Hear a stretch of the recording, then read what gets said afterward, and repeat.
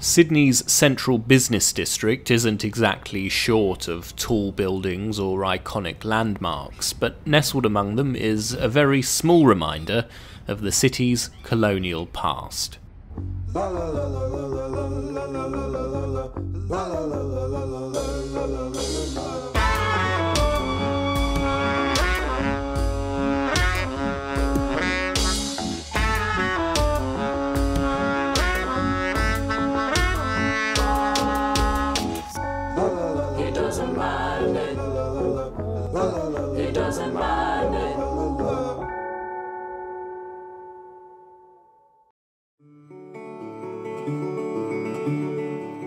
Today I'm in Sydney, more specifically the historic suburb of The Rocks, and opposite the overseas passenger terminal where huge cruise liners dock, you'll find this tiny house.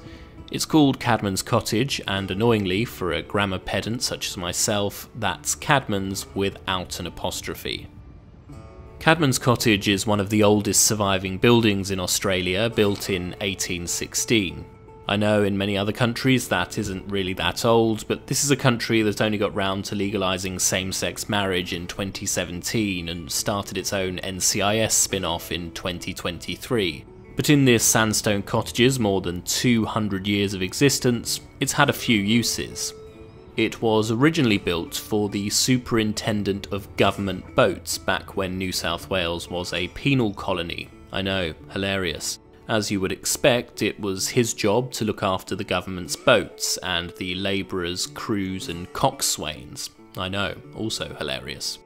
At that time, Cadmans Cottage was right on the shoreline here on the western side of Sydney Cove, just a few hundred metres away from where it's believed the British flag was planted when the area was colonised. Cadmans Cottage gets its name from John Cadman. He ran a pub in England, but clearly that wasn't going too well for him because he ended up being convicted of stealing a horse and was then shipped down under.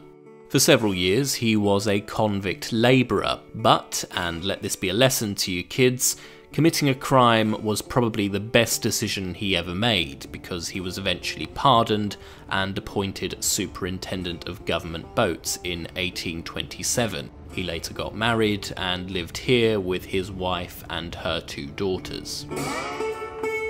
In 1845, John Cadman retired as the longest-serving and last government coxswain. The post was abolished and the cottage was taken over by the water police. Jail cells were installed and the building was used for court proceedings. That was until the 1850s when the water police left Cadmans Cottage. In 1864, the Sydney Sailors' Home was built next door. It's still there and somehow I completely forgot to film it, but it's this building here.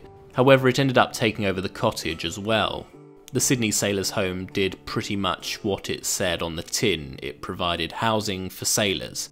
Its superintendent lived at Cadmans Cottage with his family until the 1920s when the building was used as overflow accommodation. During this time, it's believed the land in front of Cadmans Cottage was filled in and raised, meaning the building was no longer right on the water, and providing plenty of space for X Factor rejects to peddle their self-released albums. In the 1960s, the overseas passenger terminal was built on the land to cater to cruise ships docking in Sydney. By that point, Cadmans Cottage was empty and falling into disrepair. For 150 years or more, old Cadmans Cottage has weathered time near Sydney's Circular Quay. But in the mid-1970s it was transferred to the National Parks and Wildlife Service, which began fixing it up. This restoration work wasn't very well documented, so it's hard to know exactly what was changed. This sandstone cottage would linger through the centuries to become a monument to old Sydney town. The NPWS used Cadmans Cottage as a shop for a while, but now it's empty and just a heritage site, although I did do a ghost tour here when I was a teenager. Apparently, it's haunted, after in 1844 a man was caught here trying to dispose of the body of his boss. We've all been there, right? Jean Vidal is said to have killed Thomas Warne with an axe and then dismembered his body and tried to burn it in a fireplace. When that didn't work, Vidal put Warne's body into a chest and took it down to a jetty next to the cottage. There he tried to hire a boatman to take him out into the harbour to dispose of the chest, but the boatman was suspicious of this heavy piece of furniture that smelled like charred meat. Vidal insisted it was full of rotten pork. After all, what's more normal than throwing a chest full of decaying ham and bacon into a harbour? The boatman didn't believe this incredibly convincing story and so notified the police, and Vidal was eventually hanged.